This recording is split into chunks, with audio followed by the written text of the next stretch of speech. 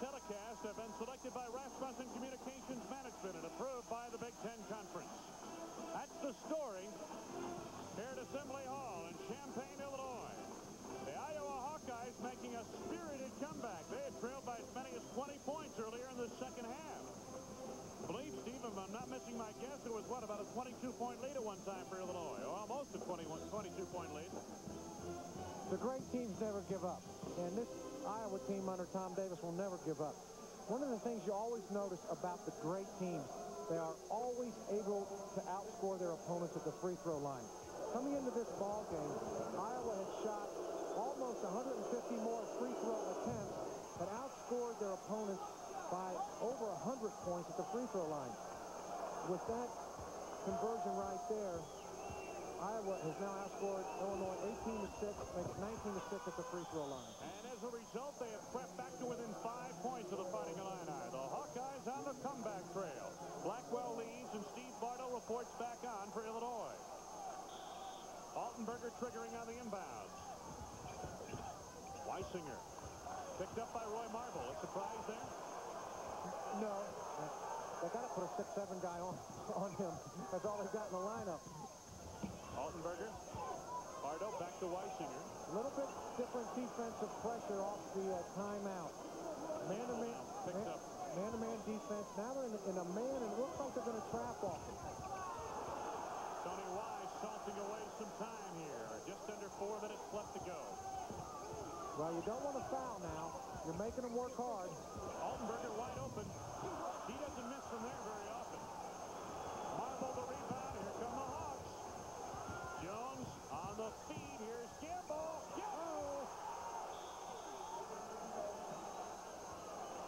Three-point ball game. What a comeback by Iowa. Bardo double-teamed. Weisinger comes up with the ball. He gives up his dribble a little early, but Bardo is there. That was a great play by Bardo. He got nudged a little bit and was falling out of bounds. Marble takes it away. Marble on the drive. Illinois is tired now. They're disorganized. They need a timeout. Bardo is fouled by Marble. And there was little doubt on that one. Tempers are flaring here. Again, these are the type of plays that you make when you get tired. You don't pick up your dribble, number one. Then you need an offensive player to come to you.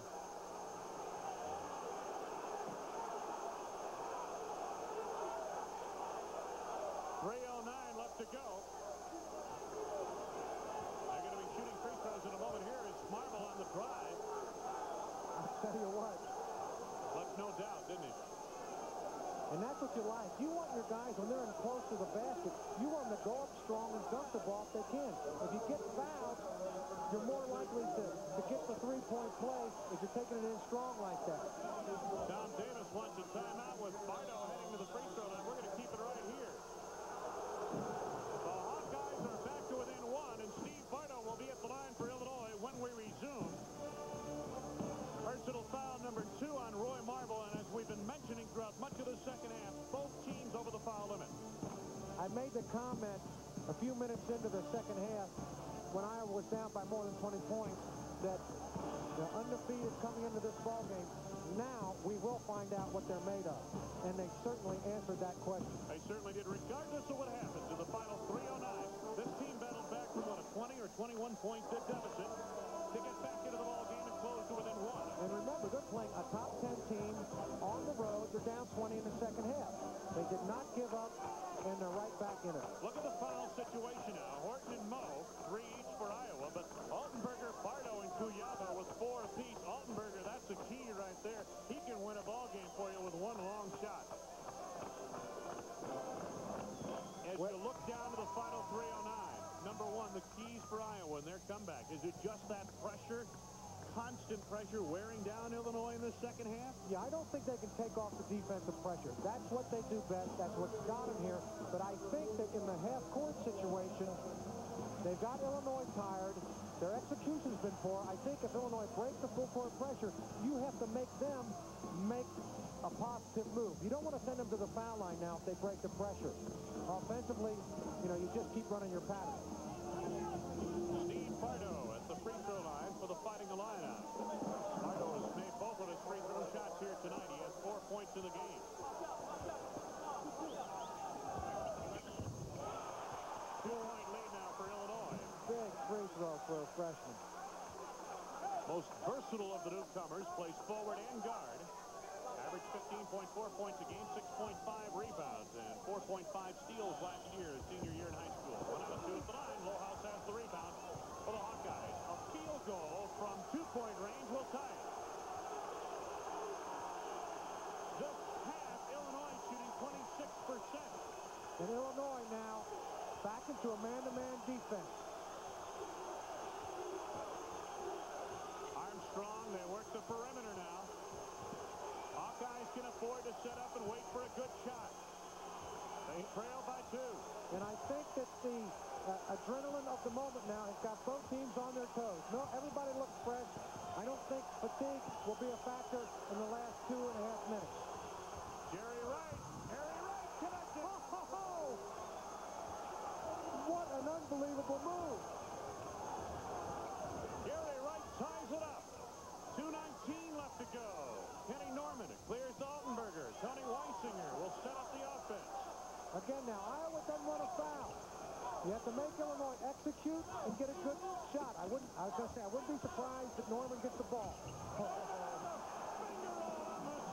Take that. 10 second half points, 21 in the game for Kenny Norman. Hawkeyes trail by 2. Gary Wright. Kevin Gamble, number 35. Lohaus way outside. I'd be surprised if you see a 3-point shot by Iowa now. I think they're going to look to take it to the hoop. Moe and Trappett down low on the fade. Sensational execution on both sides down the stretch. Kenny Norman to Altenberger, and he plays it ahead Weisinger. Oh, look at Mo down on the floor. And now they get the jump ball indication on the alternating possession. It'll belong to Illinois. Watch Mo. I tell you what, it's effort and plays like that that make the difference. Mo hurt his hand. He's trying to get out of the ball game. Instead of just taking him out, they want an injury timeout. Mo pried it loose, but Weisinger lost the handle on it and just was able to get it back, and it was tied up in Illinois. And the alternating possession gets it back. Tom Davis wants the timeout you're talking about, Steve. He wants, you know, just a little break in the action. He's got an injury. You know, he gets some time to replace that player. He wants to confer now with the officials.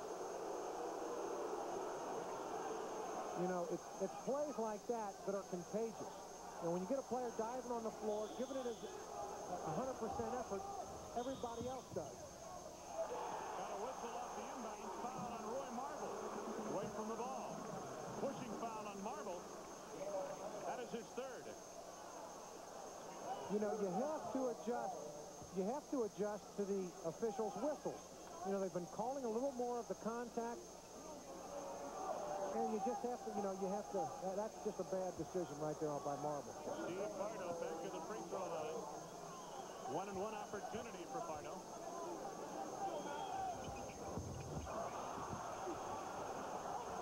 Gamble on the rebound off the miss by Steve Pardo. And the Hawkeyes in Illini will talk things over with 1:14 left to be played in the ballgame. The Fighting Illini have lost a 20-point lead. Iowa right back in it has tied the game. Momentum has been on the side of the Hawkeyes since about the halfway point in the second half. Well, and again, I just see this so often. When you've got a team down in double digits and you do not put them away in the second half, you know, time after time after time, the team will come back on you. And that's, it's just been a sustained, hard-fought, hard-nosed effort by Iowa that's got them, you know, in a chance to take the lead now with 1:14 to play. Hawkeyes trailed by 17. The Illini have stayed afloat in a troubled final 10 minutes. Watch the play by the Snake down low. He's got 21 points now with that basket. 14 of 15 games this year. He's scored 20 points or better. And that was a big, big basket, needless to say. Second half shooting, 40.7% for Illinois, 55.2% for Iowa. Now watch this by Gary Wright, number 3 in black. With the bad hand, you see the bandage on that broken hand. You know, that was getting better and better. He really is. He really is. And injuries are both physical and mental. Champaign, Illinois. Full court pressure now by Illinois. The Hawks look to take it across. D.J. Thomas, number 10. D.J. Armstrong, it should say. You're thinking of the singer. Kevin Gamble, now they work it to right. And again, Iowa, over the last 5 minutes, has looked exclusively inside, either with the drive to the basket or players posting up inside. I would expect that's what they'll be looking for in this situation. Gary Wright looking to work the deal on Hamilton, who lost it out of play. Crucial turnover with 43 seconds remaining in the score tied. Count them now. 15 turnovers for Iowa, Illinois 8 in the ballgame. Points off turnovers, 16 for Illinois. Hard to believe, only 2 for Iowa. Well, we've just seen so many contrasting statistics. You've got Iowa outscoring Illinois by about 14 points at the free throw line. You've got Illinois with a wide advantage in the three-point field goal area. The spread there was 21-3 at halftime.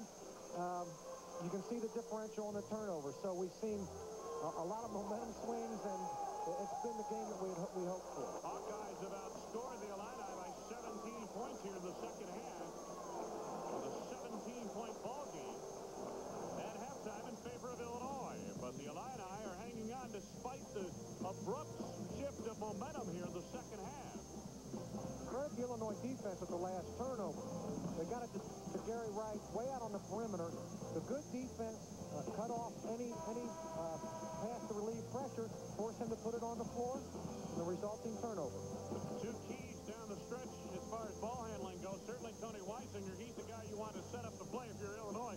If you're Iowa, though, and you mentioned it before, D.J. Armstrong is a big key for Iowa, I would think, in this final 43 seconds when they have the ball. The situation as it exists right now, Illinois, of course, does not have to shoot the ball.